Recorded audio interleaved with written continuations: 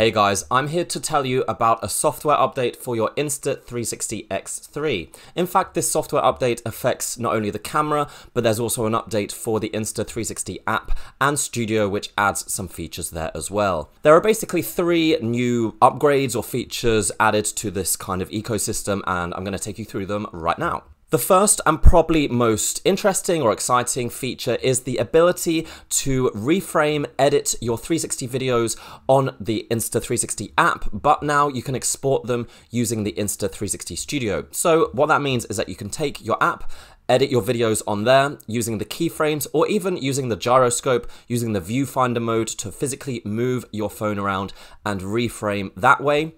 Then you export that file back into the camera, plug the camera in to a laptop, select the same video that you edited on your phone, and then all of the edits that you made on your phone will now appear on the Insta360 Studio. The main benefit of doing this is that you can now export that video at a higher resolution, at 4K. You can export at a higher bit rate, and you can export in the ProRes format. So basically you can get a much better quality video than if you exported on your phone. And also the ability now to use the viewfinder mode and get that higher quality export, because obviously it was not possible on the Studio to pick your laptop up and start moving it around. So that way of reframing your video was not possible using the desktop Studio, but now it is. You just have to do it via your phone first. So let me just take you through the exact process of editing on your phone and then getting those files to your desktop Studio to export at a higher quality. Connect your camera to your phone via the Wi-Fi and Bluetooth. Select a video that you want to edit. Start reframing either using the standard keyframes or by tapping down and selecting that viewfinder mode and using the phone's gyroscope to move the image around. Once you've done editing, tap on the options key on the far right hand side of the screen. You'll see an option that says edit data and then select export to camera storage.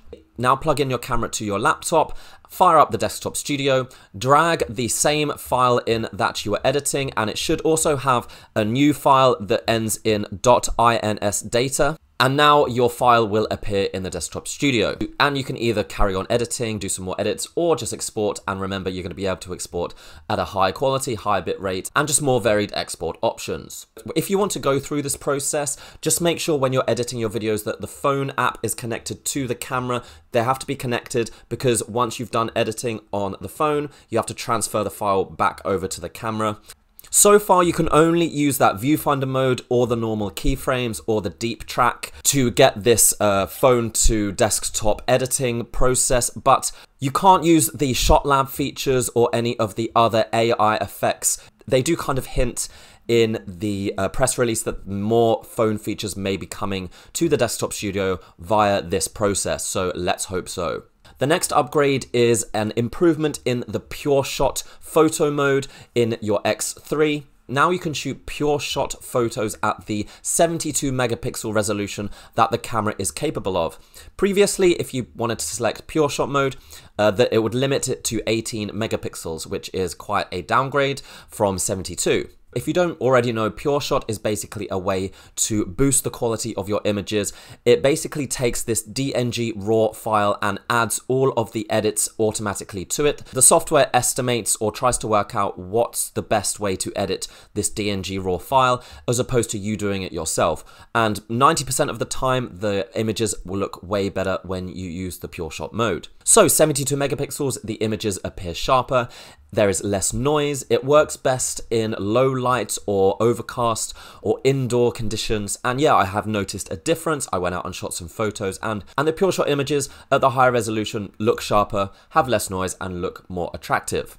Even with this Pureshot 72 megapixel upgrade, the X3 still isn't like a stellar photography camera. It's fairly decent, but you wouldn't want to use it for high-end virtual tours.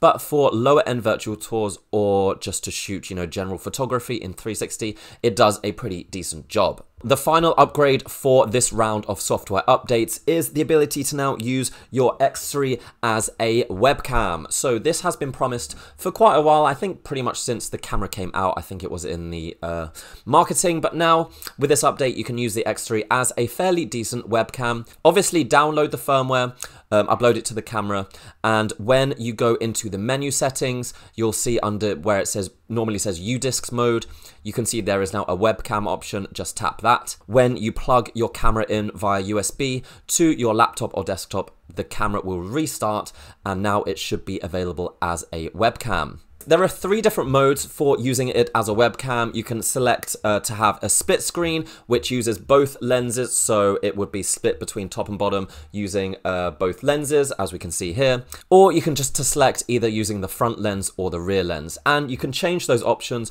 by tapping on the physical buttons here. That will change which lens is being used as the webcam. And if you use that split screen mode, then you could basically use it as kind of a conferencing camera. If you put it in the middle of a table, then you'd be able to see everyone around you. And the quality is not too bad. It does have a bit of a fisheye effect. There is also an option to have the camera track your face. I don't particularly like it because it zooms in a bit too much. It's better than any built-in webcam for, I guess, 98% of laptops. So that's pretty much it, guys, for this software update.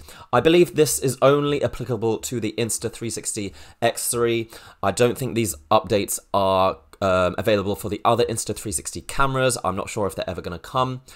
Until then, guys, I'll see you next time. Bye.